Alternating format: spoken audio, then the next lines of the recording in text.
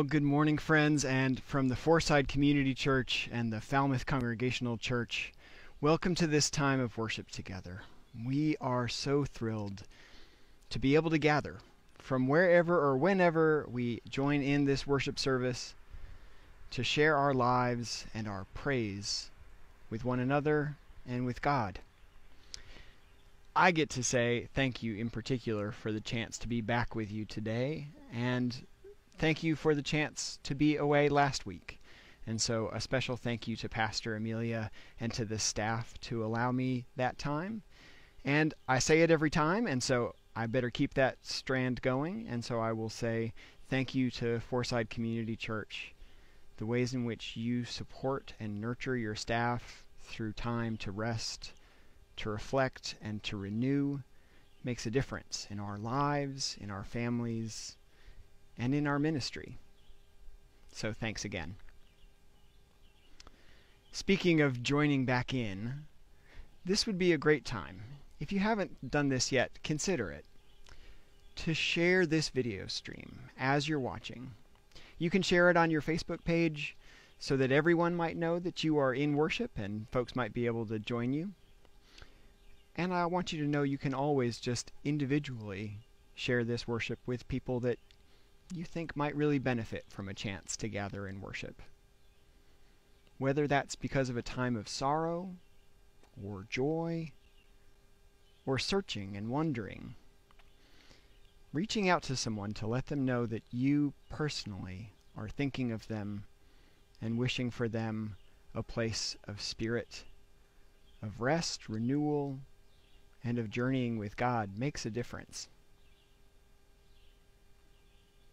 And so as we begin to worship today, it is good always to give thanks to God for that peace beyond all understanding, the peace of Christ. And so, let us offer one another that peace, saying something like this: May the peace of Christ be with you. And also with you.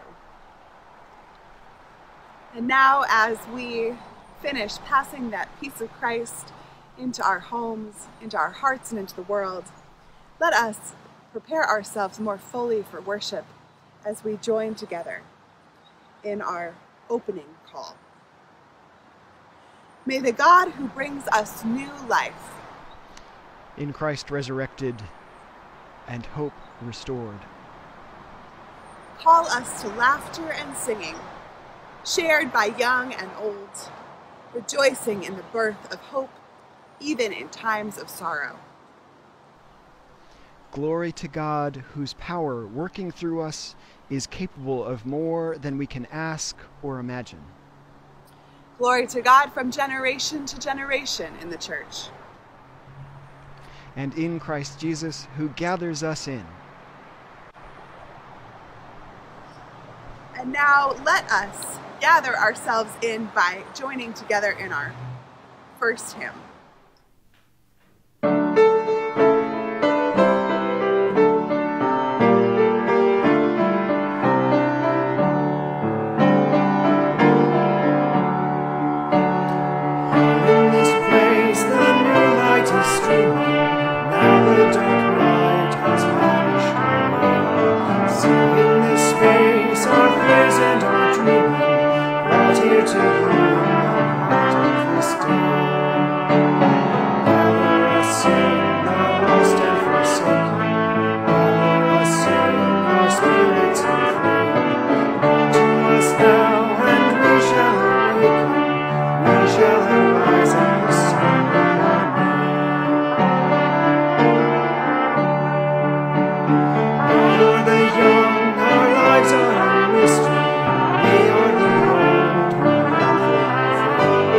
Have been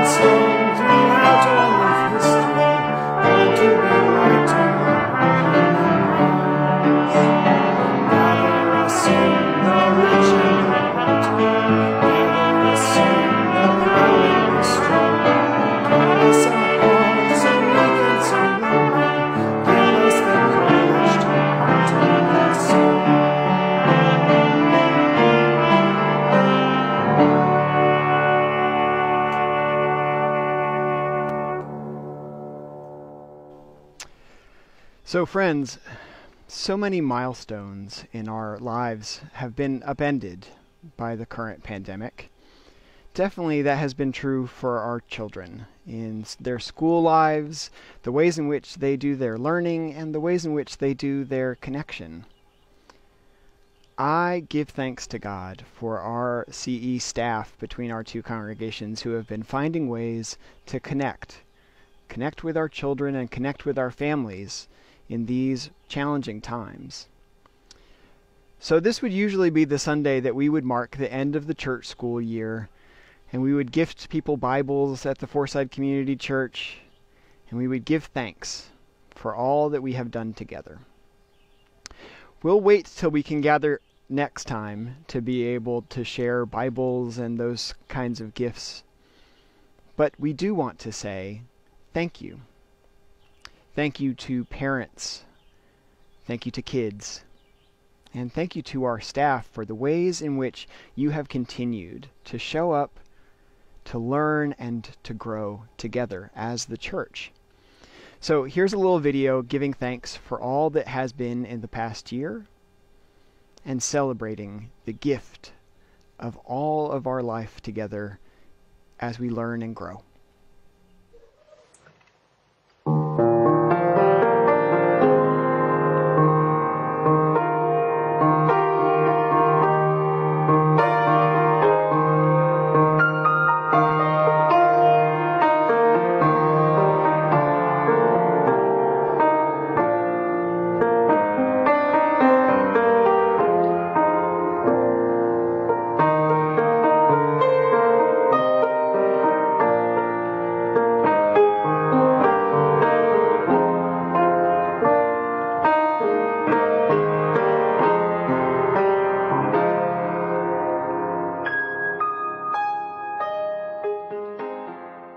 My name is Ella, and I have enjoyed going to the church's youth group because of the people there, and everyone is very nice and kind, and they really try hard to make activities fun for us, and I have learned a lot because of it.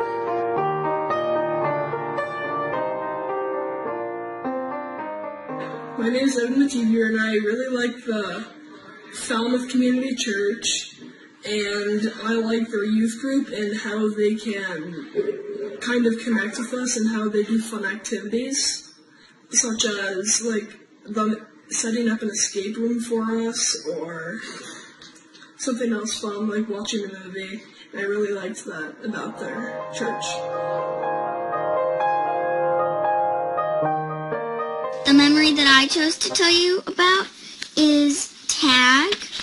I really loved doing tag, and I loved communion and the Christmas fair.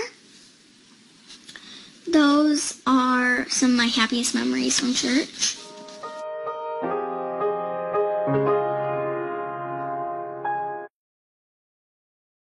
My favorite memory at church school was painting the bench because everyone was there and it was really fun.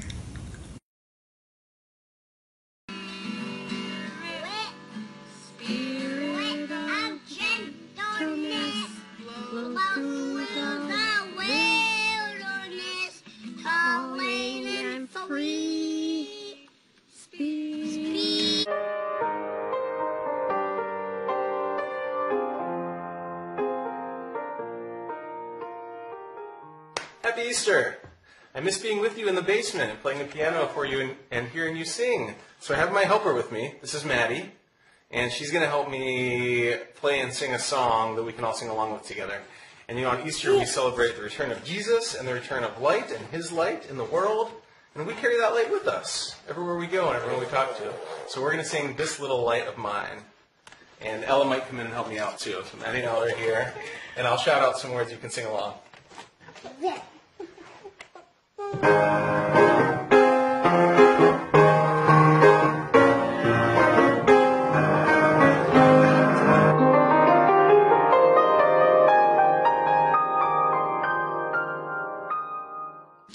What I thought about the things I've learned at Sunday school is the thing that stands out the most is that God's Spirit is always watching over us, and Scott, always be kind. One thing I learned in church school this year was that God is always with us.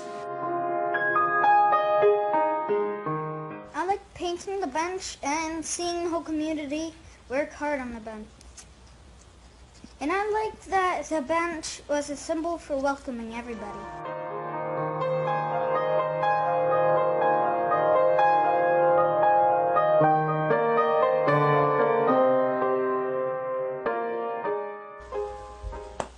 I liked playing with everyone at Sunday school, and I'll miss them. Goodbye.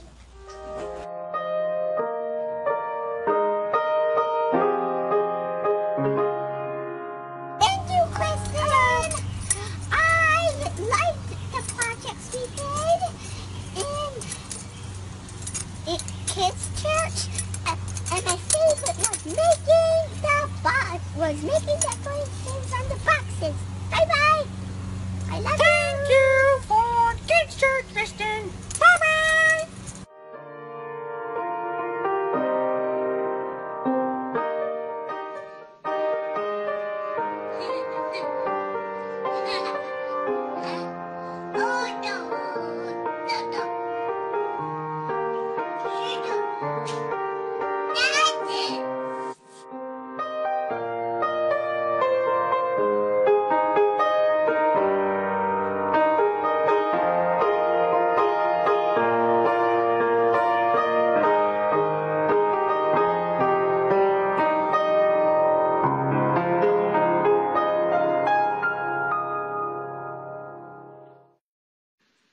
Thank you. We just want to say thank you for everything, and you made our year so special, and we had a great place to go, and we just want to say thank you to you. So bye. It was very fun for the whole year. Hi, everybody. We hope you guys are safe and healthy. Have a great summer. We miss you.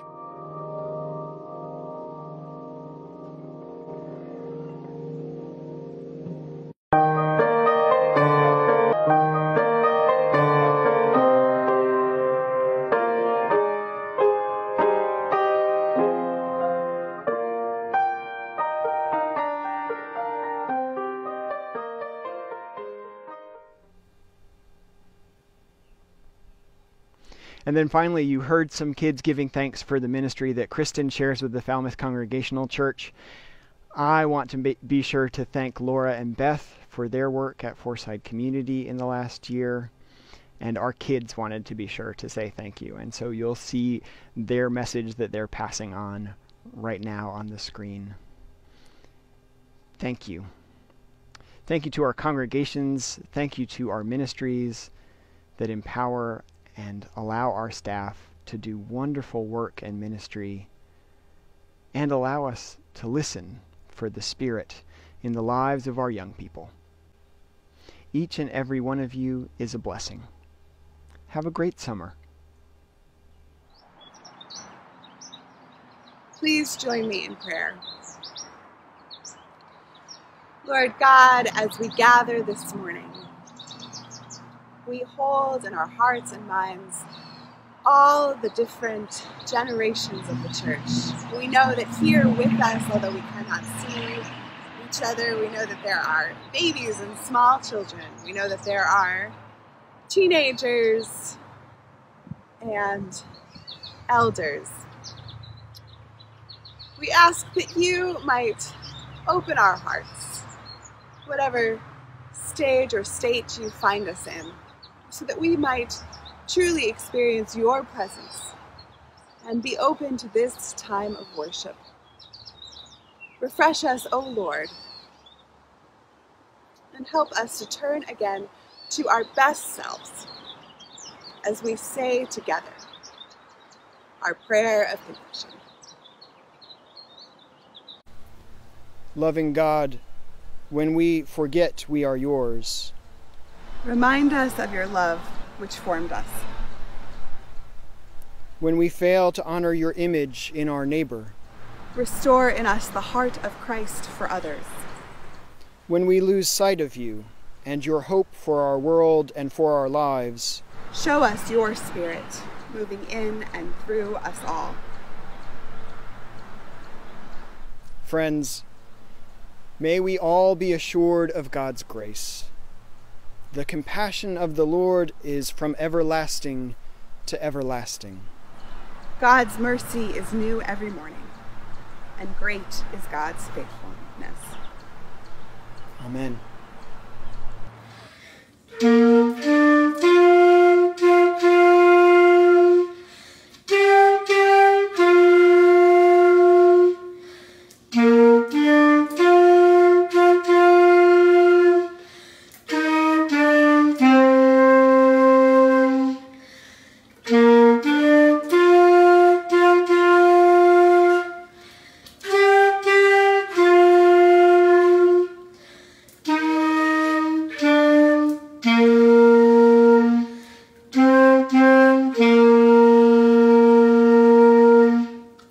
The scripture reading for today is from the book of Genesis, chapter 18, verses 1 through 15.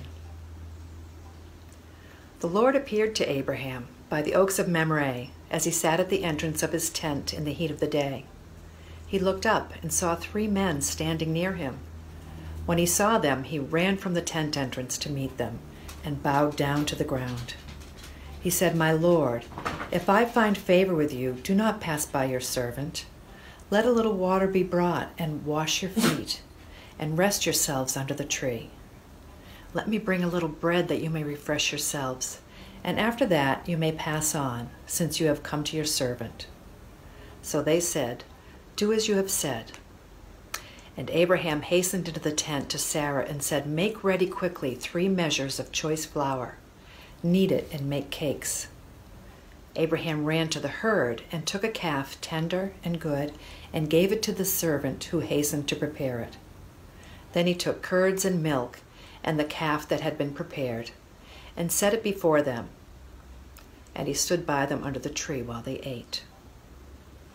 They said to him, "Where is your wife Sarah?" And he said, "There, in the tent."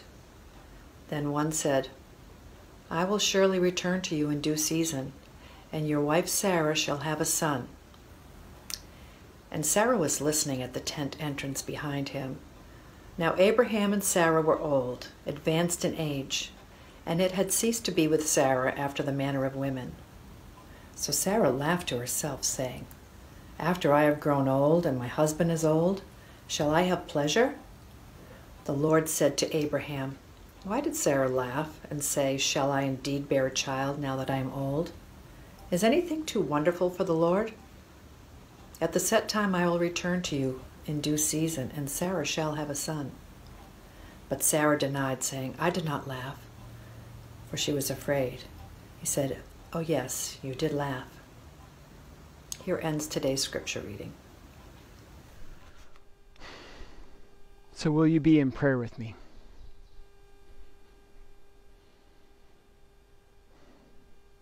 O God, may the words of my mouth and the meditations of all of our hearts be acceptable in your sight, O Lord, our rock and our Redeemer.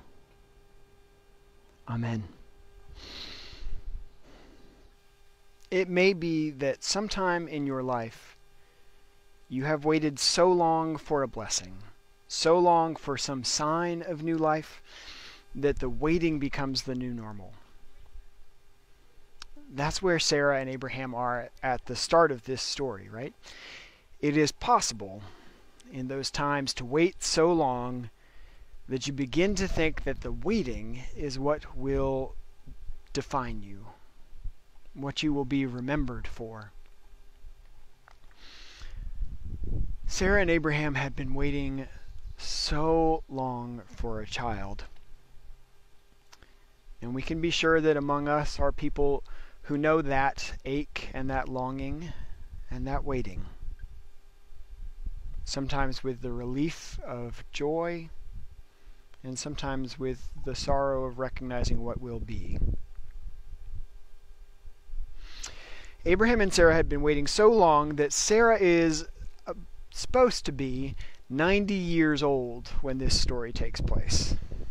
So we can give thanks for the miraculous and the mythological parts of this story, because I have a hard time getting out of bed right now, and I just could not imagine getting up for the midnight feeding in about 50 years.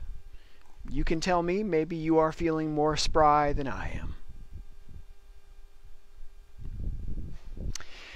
But I have been thinking about the waiting, the painful waiting of Sarah, waiting for new life, in the news of the last few weeks. The waiting of communities of color, of Black Americans in particular, for systems of justice that feel just.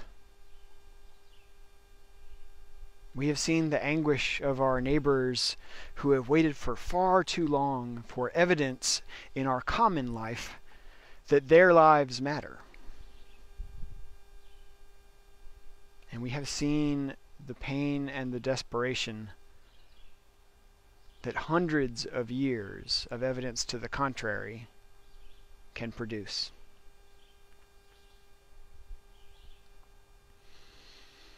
I also realize in that waiting, there is a waiting that can overtake us. In all the longing for change and for justice, we can become numb.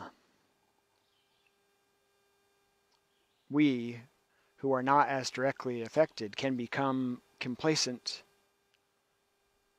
We all can become cynical. There is a waiting that hardens, that becomes solid, and comes to define our reality. And friends, I'm here to tell you that it gets to me as much as it might get to others. I'm here to tell you that 3 or so weeks ago, when I heard of cries, particularly from younger people online, to restructure and reform and even fund differently structures and systems of policing, I, no joke and to my shame, thought, I'm not kidding, kids these days. You are allowed to laugh at me because up until that point I think I was, well, youngish, but I did age 20 years in the second of that thought. But thanks be to God for kids these days, because in 3 weeks they have made me a convert and an advocate and helped me to understand what it might mean to reshape how we relate to one another across the awful divides of race, which we have been subject to and part of, and across the false line between those who live in our communities and those who are charged with policing them. We have made it far too easy to have it be an us and a them, a police and a citizenry. We are all us. We are all we. And the pain and the anguish of this moment reminds us of that. There will be no way in which we will all have justice, we will all have peace, if we are not one we. So in my little delightful conversion, I have been spending some time reflecting on what I know about the possibility of change in my own heart and in my own mind and in my community and the world around me. Maybe it is time for me, maybe it's time for all of us to release what we know about possibilities for change, even for those things which have been so painfully unchanging for all these many years. It can be easy to fall into patterns where even if we rail against the symptoms of division, oppression, or injustice, we fall back into thinking that there is nothing that can be done about the overarching systems which create those symptoms.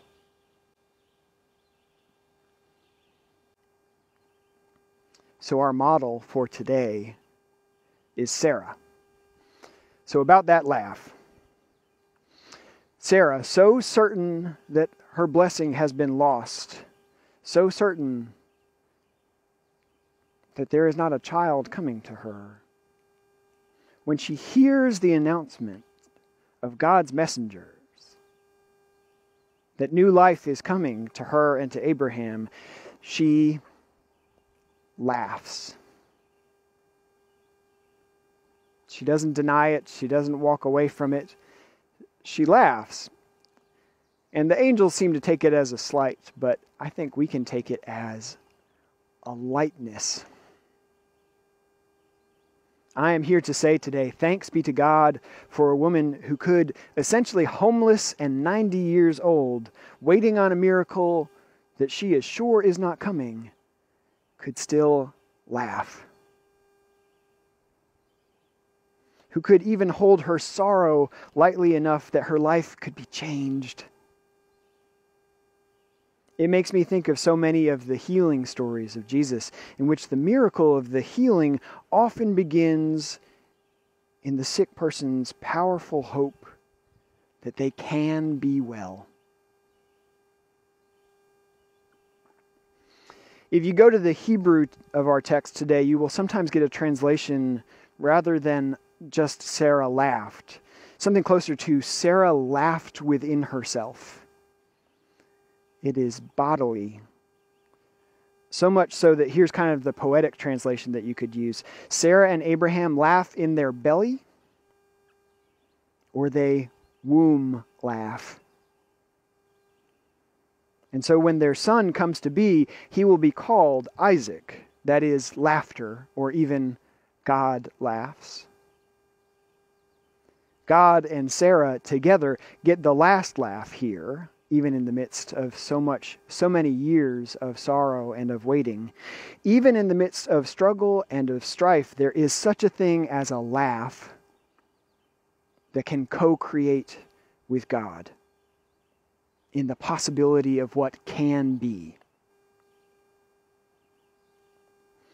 One of the former chaplains of the Iona community in Scotland, John Bell, started to write a hymn about all of the women of the Bible, seeking more ways to have those women characters be a part of our hymnody. And he says that Sarah ought to be the model, the patron saint, the standard bearer for our mainline Protestant congregations in Europe, in the U.S., all those places. For she is a 90-year-old woman who can laugh the next generation into being.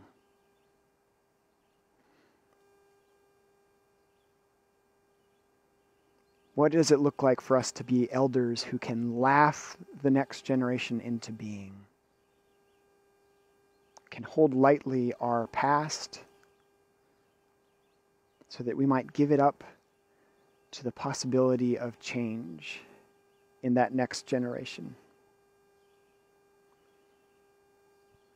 It's good for us to remember this Sunday as we give thanks for the church school year that has been.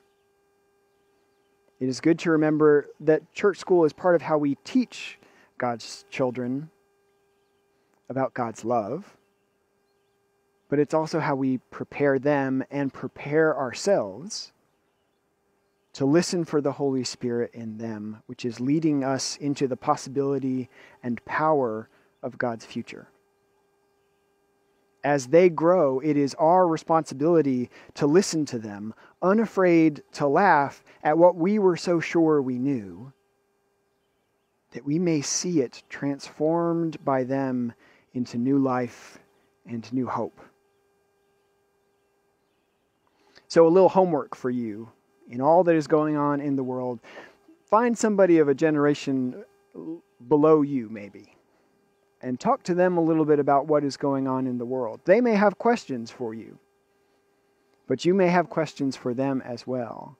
And I might invite you with all of your years of wisdom and experience, to hold those things lightly. That you might see how God is moving in that next generation. You might see new life beginning, even as we release the pain of what has been. We do this, friends, because our ancestors built the church like a time machine, but they didn't build it so that we and our kids could pile in and go back in time. They built it so that Jesus could travel to the future. The challenge is to hold our past and even our painful, uncertain present of what has been and what is now lightly enough that we can be surprised by the possibility and the wonder of resurrection life, of what can be. For as the angelic messenger asks Sarah and Abraham, is anything too wonderful for the Lord? In the end, when Isaac is born, when the star that would give birth to all the stars and saints to come finally arrives,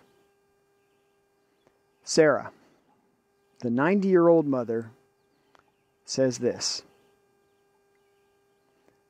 God has brought laughter for me. Everyone who hears will laugh with me. So may you hear, and may you laugh, trusting in God's love and God's transformation in the resurrection life of Christ and in your life. Amen.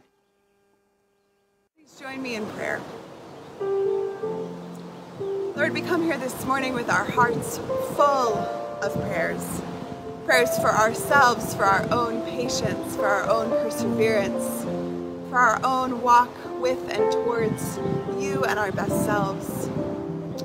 Prayers for our world, for all of those who we hear about and read about and see as we look to our newspapers and to our social media. We are newly aware, perhaps, Lord, of the suffering of the world, including the suffering of our Black siblings, the suffering of those who are fighting on the front lines against the COVID-19 pandemic, those who are fighting for their health, fighting against loneliness.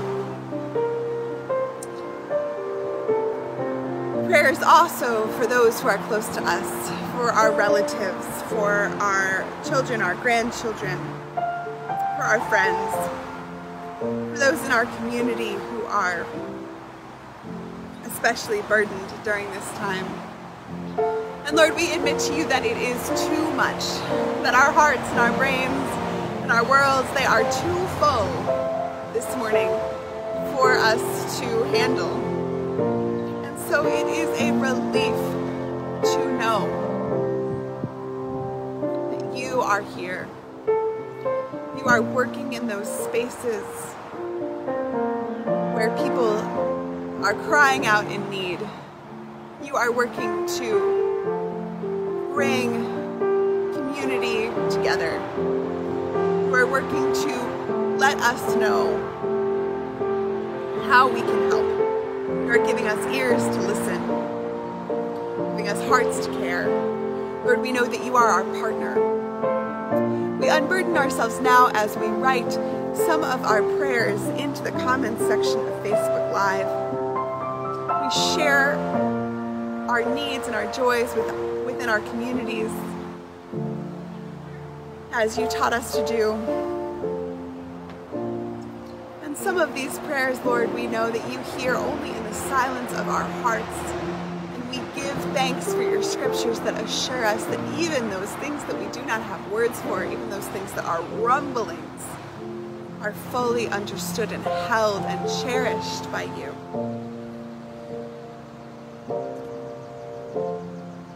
Lord, it is in great gratitude that we remember that we are not alone, but that you are with us, that our communities are with us, that your Holy Spirit is amongst us. We give you thanks for this knowledge. We give you thanks for the children of our church school. We ask that you would go with them this summer. You would be with their educators, with their parents, with their camp counselors, for those of them who will go to camp, that you're with their grandparents. We ask that you would help them to grow more fully into your image. And we pray the same thing for ourselves. And we wrap all of these prayers up to you. Those said in our hearts, those typed into the comments, and those said out loud. We wrap them all up to you, saying those words that Christ taught us. Our Father, who art in heaven, hallowed be thy name.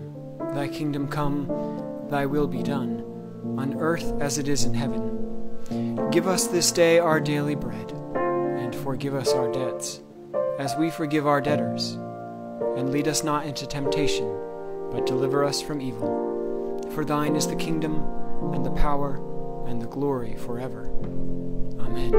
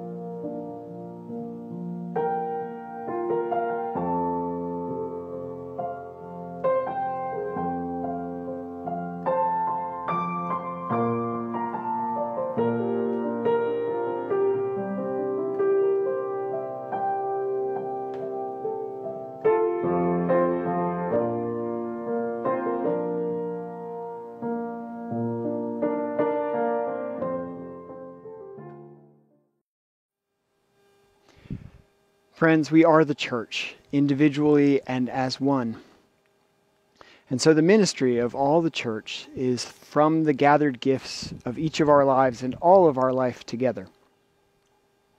In the last week, the ways in which you share from your life to our church's lives has enabled us to care for neighbors in need in really challenging times. Has enabled us to show up in our community, places where the church's voice is needed. Has enabled us to learn and grow together, both as children and as adults. And it has enabled us to continue to worship, sharing in prayer, praise, and even song in times in which we are having to be apart. I give you thanks for every one of those gifts that you share with us. And I'm here today to simply ask you one thing. Can we do it again? Can we, this next week, continue to show up in our world, in our community, and offer the face of Christ to a world that longs to see it? You'll see links now in ways in which you can donate to your congregation. If you are able to, we give you thanks. If you're not able to at this time, we give you thanks for the ways you share your life with us just the same. All these gifts go to the work, the service, and the love of God. And so our morning offerings will now be received.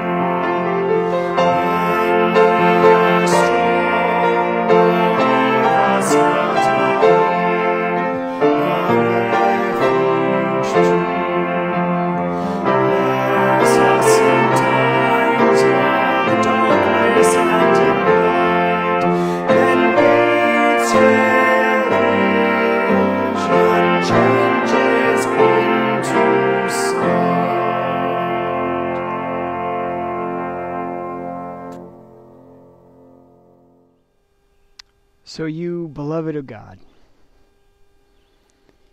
go into the world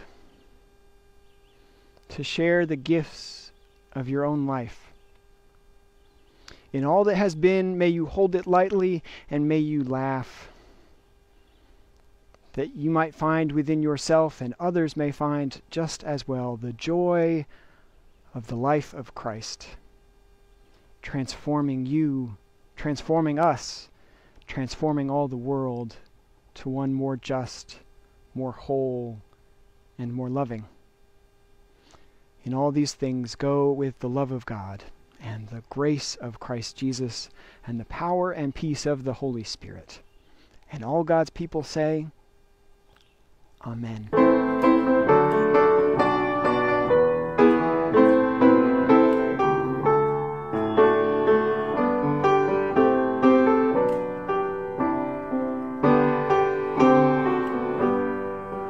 Go in peace and the peace of God.